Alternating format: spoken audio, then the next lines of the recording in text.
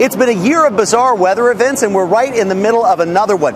Two-thirds of the country, more than two-thirds of the country, will be from 90 to 100 degrees today. That's 20 degrees above normal in a lot of locations. Remember, we are 2 weeks before summer.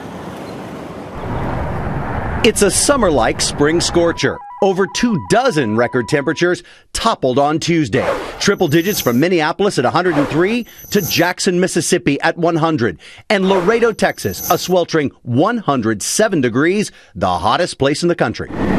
Also in Texas, drought plus extreme heat is forcing some areas to ban fireworks and barbecues. And look at this road in Minneapolis, buckling under the excessive heat. Take a look at that temperature here in St. Paul. We haven't seen numbers like this in years. In Pennsylvania, it's so hot that classes in Easton area schools will be dismissed early all week.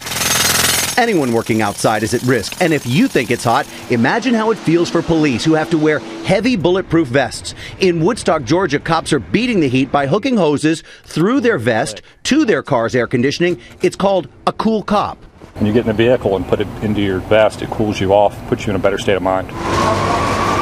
Northern cities like Chicago could see their highest temperature since 2006. Just a few months ago, we were buried knee-deep in their historic blizzard. This morning, a much different picture.